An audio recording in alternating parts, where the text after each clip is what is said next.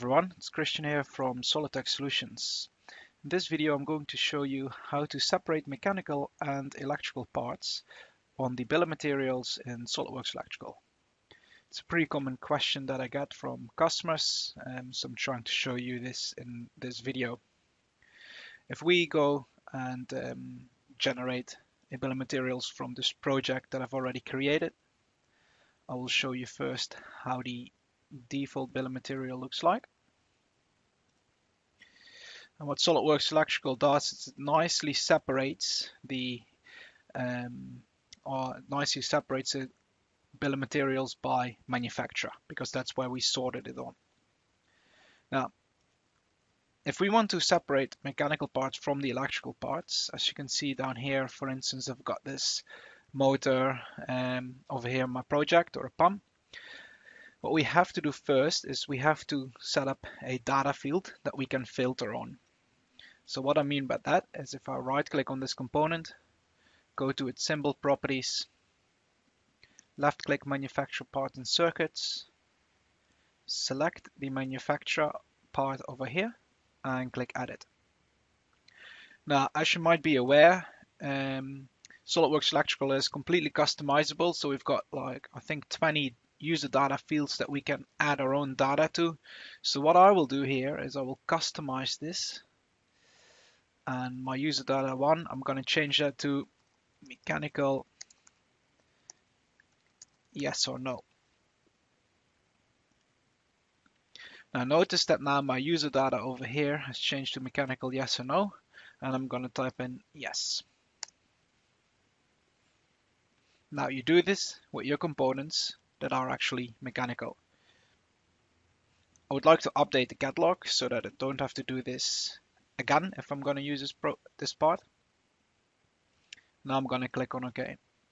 The reason that I'm only doing it for the mechanical parts is there are always only a few mechanical parts in there, but there are a lot of electrical parts, of course. So we want to do the least amount of work. So I'm only going to say yes for the mechanical parts.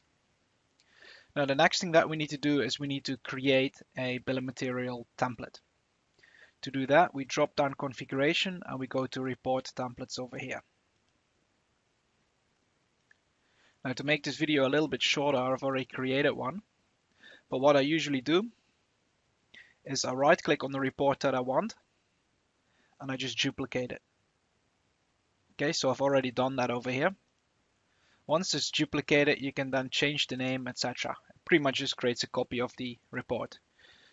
I do not recommend editing the existing templates in there, just keep them as a backup.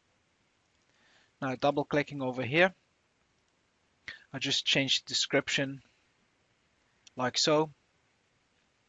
Now the important thing comes over here with the sort and break data.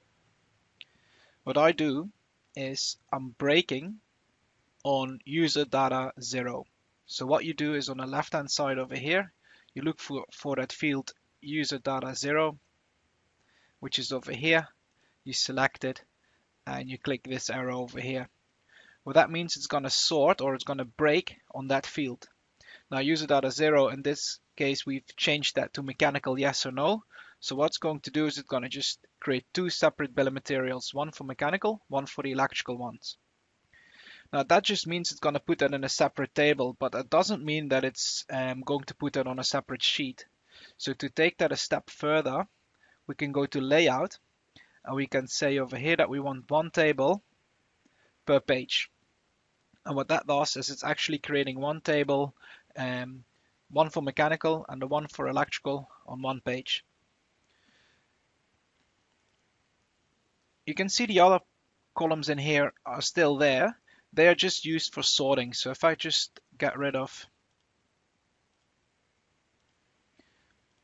the other one, which means that I'm just going to sort on manufacturer and I'm going to break on that user data field. So I'm going to create a new table. Now sometimes you have to swap them over. I might just do that. I might just put my user data on top and then sort on bill of material manufacturer. If I click on apply and then on close, I've got my new bill of material report set up. Again, you only have to do this once. Now, Go to reports, generate drawing. Notice that my bill of materials mechanical is already added to this project.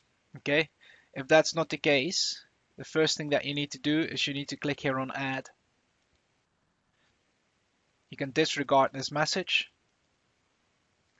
And what you want to do is you want to add your bill of material to the project. Okay, so the report that you just created, you just check it over here, and that means it's just going to be added to the project as a separate tab. Now I'm going to generate the drawing. I will just use the mechanical one over here. Alright, so what do we've got? We've got one electrical bill of materials. As you can see, it's sorted by manufacturer. We've got another one over here. Again, continue onwards with my electrical components. And I've got my motor M1, which is the mechanical one. Now you can see here, up here, the table, it's using the Y for yes, of course. I can double click that and just change that to mechanical bill of materials if I want to. Now, of course, if you want, for instance, to have this heater element also added to your mechanical bill of materials, what you need to do is you need to edit this manufacturer part. Just type in Y next to the mechanical user input field that we've created and regenerate the reports, and it will be added to my mechanical bill of materials over here. That's it for this video. I hope you enjoyed it, and thank you for watching.